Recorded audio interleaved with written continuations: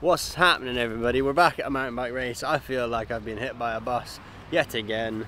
Surprise, surprise, it feels like every time at a mountain bike race I get sick as a dog, which isn't great, but hey ho. Again, we're here at Ard Rock. It's a glorious day. Sun is shining. I've not cleaned my bike since Stone King. Fresh, baby. We're gonna crack on and do some POV, and lots of my brand partners are here with stands, so we're gonna go and see what they're saying. Yeah, just trying to enjoy riding bikes again. Like I said, I've not cleaned or even ridden my bike since Stone King, which was 5 weeks ago now, so I'm a little bit rusty. Can't wait for you to see what it's like on the trails. Bye. What a view! You can see Ard Rock village there. Me and Phil not seen this man probably in years. Our practice turned into kind of a filming session. Here's Jim ripping it, a couple skids for the camera. Bike was feeling absolutely unreal, to be honest. It's a legit physio exercise. Again, it's like a proper festival, proper sick event. I've never been here before, so that is wild. Joe Connell, Phil, doing some jibs, and that was practice done basically. Yes, it's race day at Ard Rock. It rained a little bit, but not too bad. Let's fingers crossed for no rain, but I'm going to bring a jacket anyway. It is on my bike currently. There she is. Very nice. I'm doing a signing at 7 Mesh later on, and I'm going to give away a jersey. That's pretty cool. First of all, we've got to get through the day. Wish me luck. Alright, so I thought it'd be cool to do a little narration of my race day, kicking off things at Ard Rock. Good luck, everybody! Top of stage 1, 7 stages of the day, so this is the first of many. Sorry about the GoPro doing some weird things there, I had the settings all wrong. Top section super cool, kind of rocky. Luckily we had some dry conditions. Super dynamic, kind of rolling, flowy turns. Try to straighten things up a little bit, hit some flat turns, a bit sketchy, but I was just trying to think about keeping it smooth and not doing anything too crazy. I knew the stages were pretty short, so I was definitely going to push, especially on the pedals.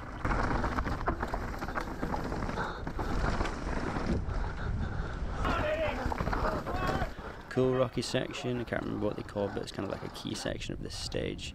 Anyway, stage 2, probably the best stage of the day in my opinion, reminded me of Molefree, a British downhill series track that I used to race when I was doing the downhill stuff. Anyway, super chunky, kind of fast, hard braking, felt like a downhill track, pretty cool. Cocked that turn up big time, which really annoyed me.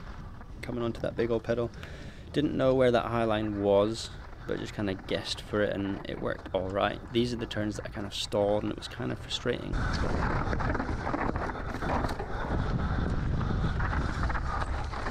Another inside, same reason, I felt like you could just get on the pedals a little bit sooner if you went outside. Lots of blind crest and it was super loose. This left was pretty scary, it felt like it would blow out real easy, but got lucky there.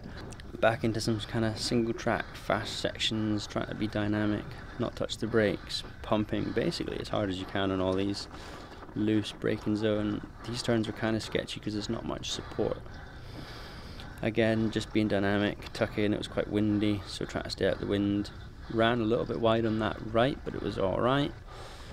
Bit of a hop there, lucky not to go into that ditch. That would have been a bit of a bummer. Another flat, kind of sketchy turn, you really want to be patient. I'm absolutely blowing out my ass at this point because I was super unwell all week, which is annoying because I feel like I could have delivered a pretty good result, but hey ho, that's the way things go. At this stage I thought I had a flat, but really it was just the Ibis doing its job and making things super juicy on the suspension. Little bit of water. 2 stages done. Pretty happy. Stalled in a couple turns on the second one, but nothing to really complain about. Basically me just reiterating what I just said. So this is stage 3. Lewis Monroe got a little clip of me pedaling out the gate. Again, straight into some kind of loose, rocky, flowy trails. This is the first of blind stages. Kind of took me back to the Stone King. You basically just try to scan up, anticipate what's coming up and hope you kind of get lucky. Lots of blind crests like that, so if you knew what was coming you could have definitely pushed more on those things. Again, kind of inside there, try to stay smooth. Blind crest, definitely too cautious, but that's the way things go. Sketchy right-hander, and then try to carry speed, little edge on the inside there, try to straighten things up. Just that was the only real mistake I made all day, which is pretty cool, proud of that, to have like such a clean race. Just didn't have much in the legs and the lungs. And this is stage 4, I believe. Again, Lewis was riding around with me, so managed to get a couple of sprint clips. Not much power, but hey ho! Another blind stage, so just try to stay dynamic, work the bike, and react to anything that's coming up. I really enjoyed the top sections of all these stages, and then the bottom they flattened out and got super physical. That's the way things go. It's racing. Super nice turns. Love this section. Charging on the inside there, just trying to stay straight. Lots of crests again, just pumping, working the bike. You can hear me absolutely gassed. I'm still feeling pretty rough, to be honest, going into British Enduro this weekend, but that is life.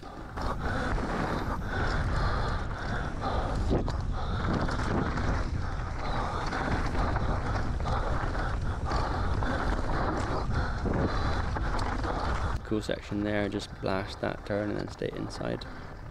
From here on out it was just basically a pedal fest, and I struggled, so no wonder William Brodie put time into me. Right, stage 5, the flattest of the day, so I'm not going to show you much. Again, the advice from one of the marshals was just pump all the jumps and pedal as hard as you can, so that is exactly what I did. Pretty cool stage, like super easy to ride, but when you're going fully tapped, all these loose, gravelly, flat turns turn into actually quite a big challenge, so it was nice to just ride something easy but really attack. Felt pretty sick. Pumping the jumps, tucking, pedaling, lots of blind crests that you're just kind of hoping that the backside is safe. The theme of this whole stage was just pretty flat pump pedal. So kind of if you can be on the left or the right of the turn, straightening things up, then I think it's a winner. Staying low. Kind of ran a little bit wide there, you can hear me go kicking myself. And then inside. This is actually stage 6 now, sorry I didn't mention that. Another cool one, it's just flat out from the gate.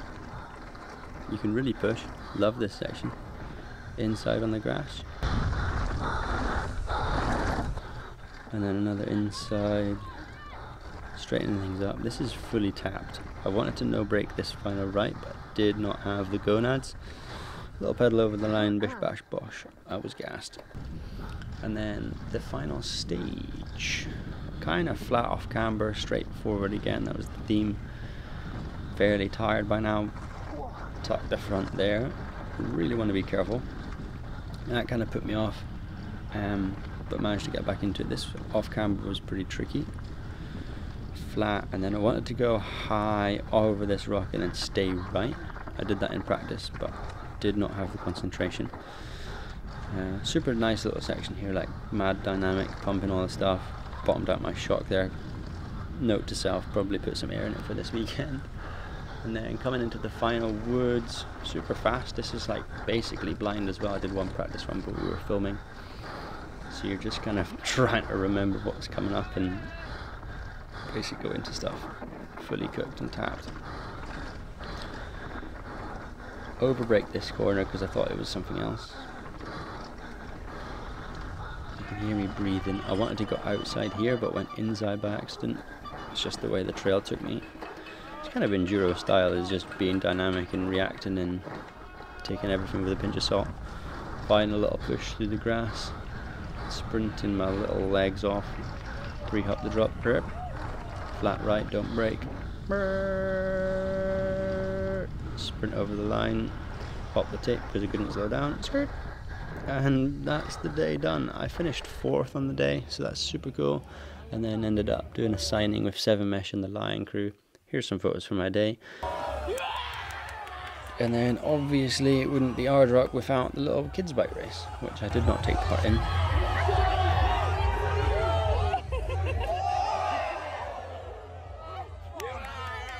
Proper good vibes. Massive shout out to the event organisers and Jim Topless and Kat for all the help and keeping us involved and all that jazz. So yeah, mega day. Beers on tap. The dude, Crew Dem, Bergtech were there. Crack Brothers, Maxis, pizza. What more could you ask for?